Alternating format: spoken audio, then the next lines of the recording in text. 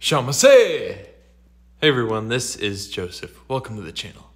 Is the human body like a galvanic battery? We're gonna take a look at some clips from Dr. Michael Heiser and Theora Apophysis. I don't know if you know what a cold cathode is. You could look up what they are. It is the case in first experimentation with X-ray tubes that when the anode would heat, the cathode would chill. Fascinating phenomena. Yeah. They've ignorantly concluded and unintelligently concluded that disembodied being is actually drawing energy from the ambient environment, but they're not. It is no different than a cold cathode. Like I said, when a disembodied being enters into that same room, for example, it will chill. Disembodied beings are cathodes by nature of their being. By the nature of an existential psychophysical being, where we consume calories and eat food, and that generates heat, and, you know, right? Well, actually, a human being is kind of, not exactly, but nearly so, an anode. We have the exothermic reaction that we have from burning calories from food. Human beings generate heat, obviously so. Everybody knows that, but all these disembodied beings are cathodic. They are like cold cathodes, cathode end of a cold cathode. They are, we could say, interdimensional beings, but these beings exist in counter space. And by intelligent, the ancient Pali word is monomyakaya,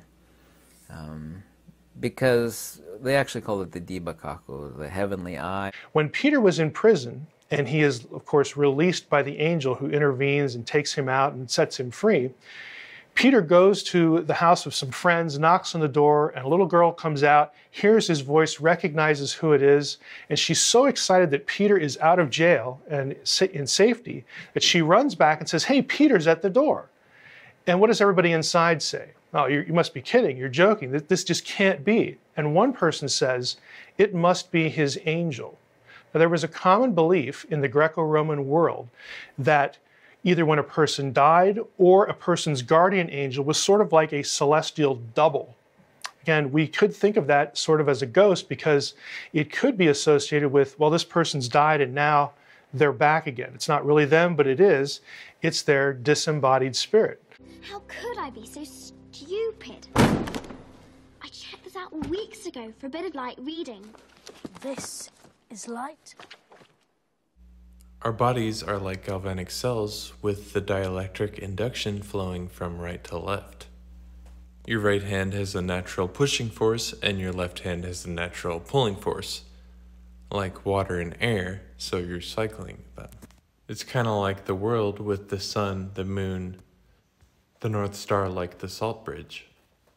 It's interesting that galvanize means to coat with a protective layer. Okay, so here's a quick clip from Jacob Israel.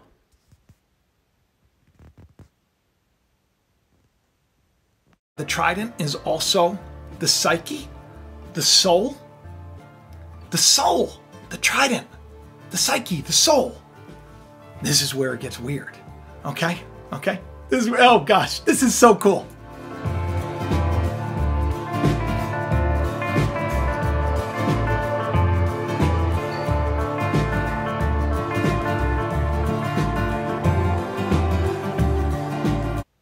So I saw this clip from Jacob and I thought that was kind of interesting because here the 7th rune of the 2nd ayat represents the link to the fetch, the psychic divine self.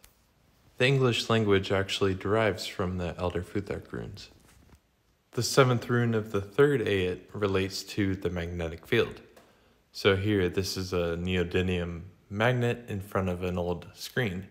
So what do you think about a galvanic cell relating to the magnetic field? Let me know. Thanks for watching. Arigato. Mata ne. Bye-bye.